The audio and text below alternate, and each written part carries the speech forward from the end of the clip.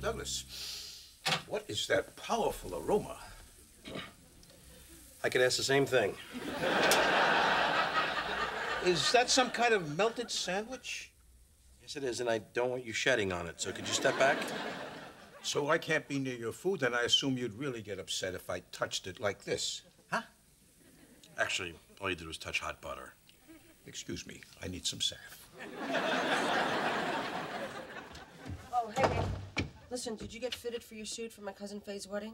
No, but it's right at the top of my to-do list. Honey, you understand, the wedding is in 2 weeks, and you are a guy who needs a tailor's help. Okay, do you understand the concept behind a grilled cheese sandwich? Okay, if the cheese cools, this was all for nothing.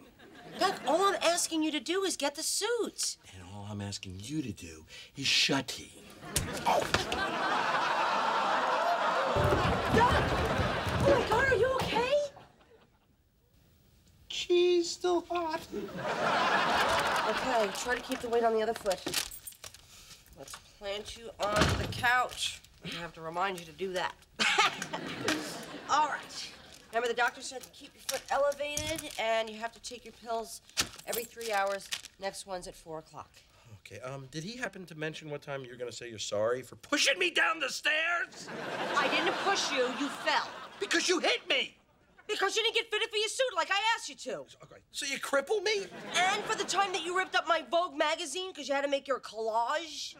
Okay, it wasn't a collage. I was constructing the perfect woman. Okay.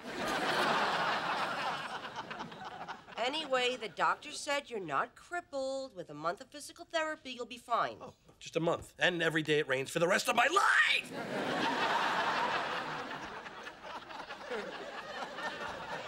I understand that you're upset, okay? But you do understand that I didn't mean to hurt you, right? I want to believe that.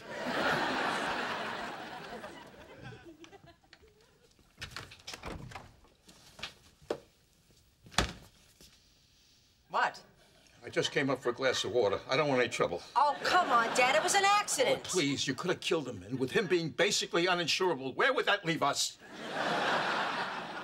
All right, would you just back off? It wasn't my fault. Shame on you, Carrie.